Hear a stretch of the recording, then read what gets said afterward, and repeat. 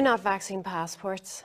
They are data passports, they are participation passports, but there's no medical reason behind these. If I had come to you 2 years ago and said, here's what the government want to do. They want to give everybody a chip. They want to put all your medical data and all your financial data onto that chip. That will be your complete ID, and they can control you or shut you out of society from that. Ideally, they'd like to put a quantum tattoo so that they can remotely medicate you. That sounds absolutely insane. That's the road that we are going down right now.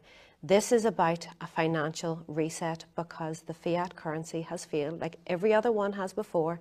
And in order to keep the game going, they need a new financial system.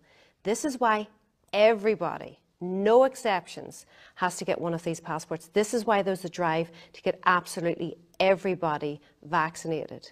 It's for the new system. The central bank digital currency is the end game. Along with totalitarian control. In order to bring in a central bank digital currency, you need a digital ID.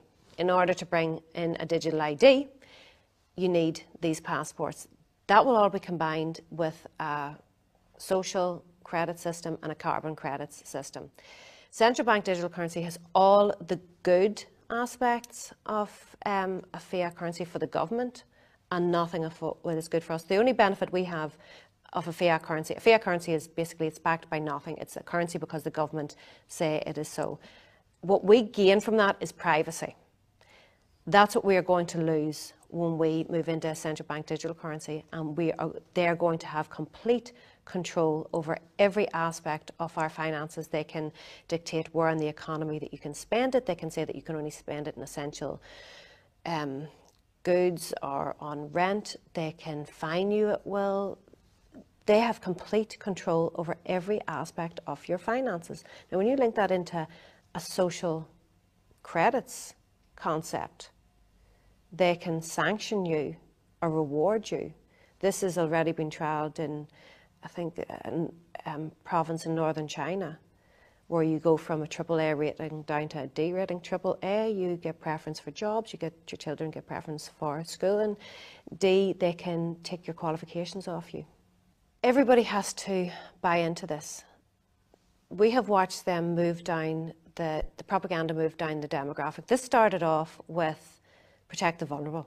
Then it went down the age groups, pregnant women. Now it's children. Everybody, without exception, has to buy into this. This is the new financial system. Why do they need children? Children are earning, they're not, so right now, why are they after them right now? Well, they need to condition them, and they still need to be part. Right now, children would still need to be part of the financial system. They also need the data from the children. We're moving into AI technology. Mm-hmm. Data is the new gold. Energy is the new currency. Data is the new gold. With the children, they have them from a young age. They can track their behaviours. AI is only as good as the information that goes into it. So if you are gathering all this data from the children, you can program AI. Under the Obama administration, this last day in office, there was a paper that backed up by MIT that 83% of all jobs earning $20 or less will be automated away by 2030. The future is AI. They need the data. So that's a tremendous number of people, surely. Mm-hmm. So what's going to happen to them? Universal basic income. So they will be sitting at home getting a basic wage, but they won't be able to actually participate then? Is that what you're saying? Kind of in terms of production, in terms of actually leading? They won't be needed. Production? They will not be needed. With the way technology is going, they're expected not to be needed. Is it inevitable? Are we absolutely going to end up where these people who are organising this actually want us to go? If we continue to comply, yes. The target is small to medium businesses because they account for 60% of all jobs, and the target is the children. I don't know why anybody would let their child take part in this clinical trial there. They have to get them into the system. So in order for this new financial system, in order to participate in society right now, we have to have these passports. So how can they logically exclude children? How can children go to restaurants?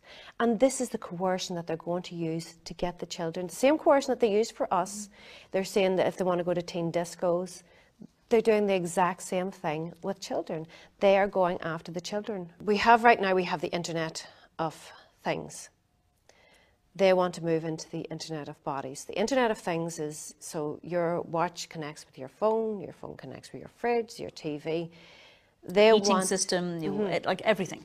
They want it to be Internet of Bodies, where you connect via, in their words, an ingestible, a wearable, or an injectable. This is their words. So that you connect to all of this. This is all data that's available. Go and look at the WEF website, scroll down, Fourth Industrial Revolution. They want to blur the line between human and technology, robots. The new currency has to be a digital one. Because of the age we live in, it has to be a digital one. In terms of what you can do, first thing you need to think of is, what future do you want for your children? Because you might think you're okay now, but this is the future that you are building. You're building your own prison. You're building a prison for your children. It's a series of dominoes. Take out those dominoes. It starts with vaccine passports. They're not vaccine passports. They're data passports. Data is the new gold and energy is the new currency. So take that out and everything falls apart. And the economy, honestly, the economy is failing anyway. They're trying to put in this new financial system. Either way, you need to prepare. You need to ask yourself, are you prepared? Financially, are you prepared? That was the only thing that was addressed through the whole collapse. They only addressed the financial aspect. You were given money to stay at home. Are you prepared spiritually, emotionally, physically, mentally? Because this is coming. There is no going back to the old world. This is the new world that we're going to be living in if they succeed. I don't feel that they will succeed. Maybe that's optimistic. I like your optimism. Well, when freedoms are reduced, eroded away, empires tend to collapse. That's the Roman, Ottoman, French Empire. That's why they collapsed. So I do have hope, but protect your children. Do not let your children participate in this passport system. Know that if you do, for the sake of going to a restaurant, that you are leading them into a social credits system and slavery. The consumer economy has failed.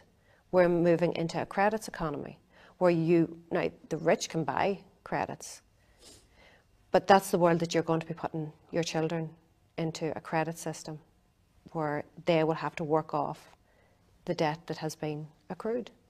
So it's like they've waged war against us. We are at war. Australia knows it, New Zealand knows it, Austria knows it. They're all out on the streets. We absolutely are at war. In a war situation, there is collateral damage. That's where we are standing with these injuries and deaths from this clinical trial, that they're being completely censored. That information is being completely censored because it's essential to get us all on board. As I say, no exceptions. So we are in a war situation against a takeover, a globalist takeover from NGOs, non-government organisations, the WEF, IMF, UN, all of them. These billionaires and technology companies are dictating the future of humanity. And if we don't stand up, we are running out of time. And we need to stand up. And it's simple. In a war situation, men have been frontline at war, losing their lives. All we have to do is say no. That's all we have to do. Just mass non-compliance. That is, the solution to this is mass non-compliance. What would you suggest they go out and do now? For me, this is going to be won by communities. So find people that are like-minded. That's going to keep your confidence up. Do not give in and do not give up. If you give up now, you are given, if we don't fight this now, we are giving our children twice the battle. It has to be fought now. The quicker that we do this, the easier it is to get out of. So find your communities, find people, find your support network. And they are out there. They absolutely are out there. People think that they are alone. They're not alone. You're not crazy. Your intuition is correct. You need to get out there and meet with these people. We need to simply say no. Do not let your children participate in it. They are going for your children now. We need to put our energy into the future that we want to create. And if that's the currency, then we actually control it. It always has been the currency. They've printed paper and got us to work for paper under the fiction of paper for so long. We have been in a slave system for so long. Time to get out of it. Without time to get out of it, time to realise that we are spiritual beings having a human experience and stop letting ourselves be distracted from that. Melissa, thank you so much for joining me today, and I wish you all the best of luck. Thank you.